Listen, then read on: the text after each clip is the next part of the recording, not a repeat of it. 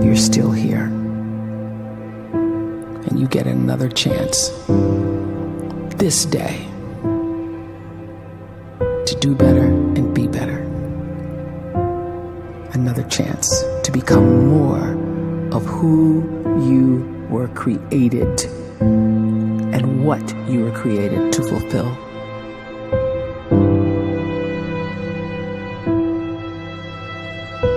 Everyone in the world is capable of living outside the role or beyond the roles that they place themselves in, no matter what it is. You're not just a dad, you're not just a banker, you're not just a brother or a son or a convict. It doesn't matter. Like, everyone is bigger, much bigger, infinitely bigger than the roles they place themselves in, and is capable of reaching potential greater than anything they could imagine.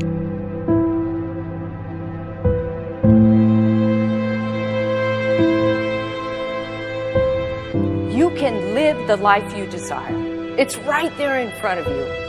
But in order to achieve it, you must first see it, then believe it, and then you must graciously ask and train your brain to help you execute your vision.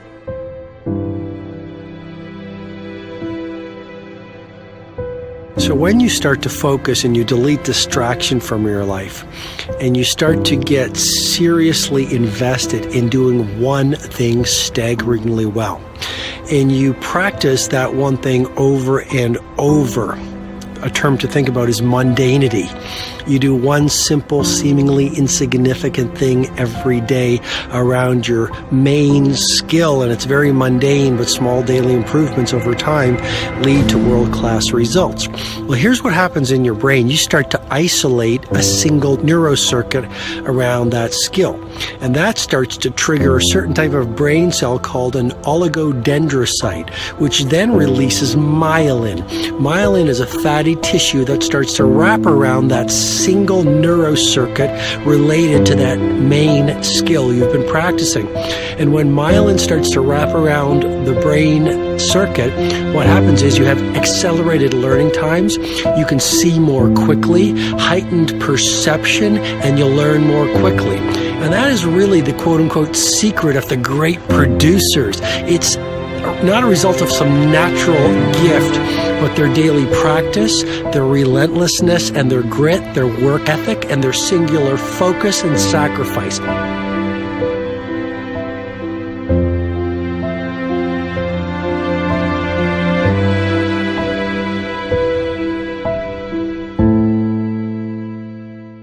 A great life is built not by revolution. A great life is built by evolution. Small and steady wins the race. What you do every day is far more important than what you do once every decade. I want you to really think about that idea. What you do every day is simply your life in miniature. And as you live every single day, so you're crafting your life. What you do over the next hours is really building your future. And if you can just get every single pocket of 24 hours right as best as we humanly can, the rest of our life is going to take care of itself. So small wins matter. The scripture says we will eat the fruit of our words. You are planting seeds when you talk. At some point, you're going to eat that fruit. My challenge is make sure you're planting the right kind of seeds. If you want apples, you have to sow apple seeds. If you want oranges, you can't plant cactus seeds, poison ivy seeds, mushroom seeds. You're going to reap fruit from the exact seeds that you've been sowing. In other words, you can't talk negative and expect to live a positive life. You can't talk defeat and expect to have victory.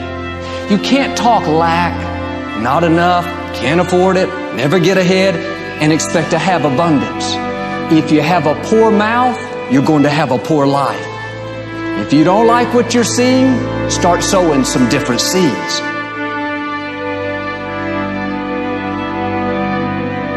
We may not realize it, but we're always feeding ourselves.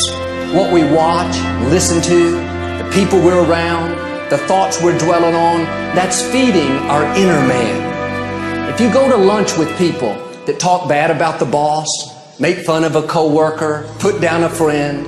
They're feeding you gossip, feeding you jealousy, feeding you disrespect. Here's the key. Whatever you feed is going to grow. You may not like what they're feeding you.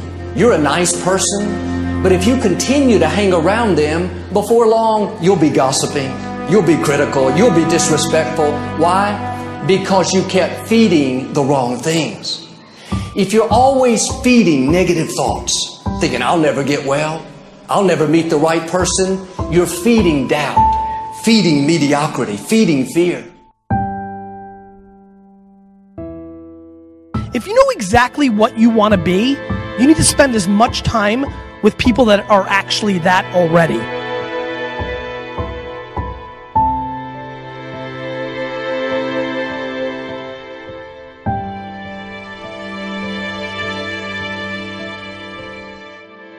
You cannot let a fear of failure, or a fear of comparison, or a fear of judgment stop you from doing what's going to make you great. You cannot succeed without this risk of failure. You cannot have a voice without the risk of criticism. And you cannot love without the risk of loss. You must go out and you must take these risks.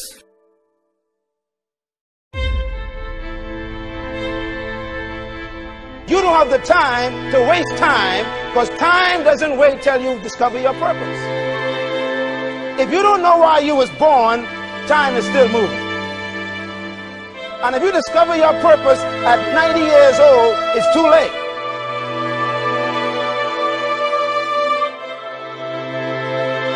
You don't know how young you are. What if you die in 2 years? You're pretty old right now. You got 2 years left. And if you're 50 years old and you're feeling discouraged, well, remember the advice about planting a tree. When's the best time to plant a tree? 20 years ago or today? So if you're 50 and you feel like life left you behind, well, get started right now. Better late than never. Better late than never. Don't think about time and age so much. It gets people distracted. When the whole world's distracted, you be focused.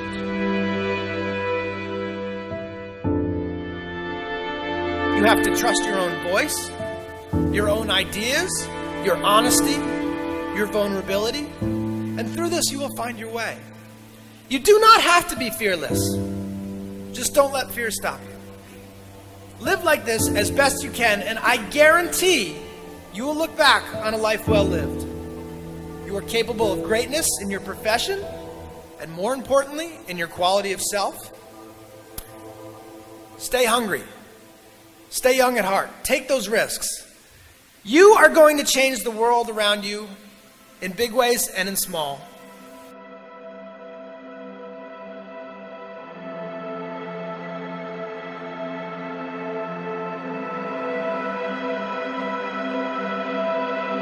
But see, anybody, if you want to, can go searching for a good plan, pick it, and start working it. And sure enough, as the time passes, as it surely will, 5 years from now, 10 years from now, then you'll be winding up wearing what you want to wear, driving what you want to drive, living where you want to live, become what you want to become.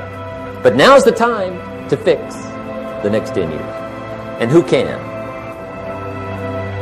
Anybody.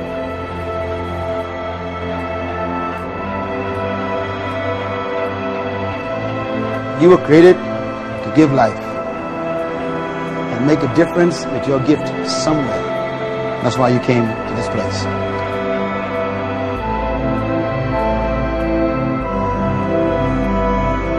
You want to improve?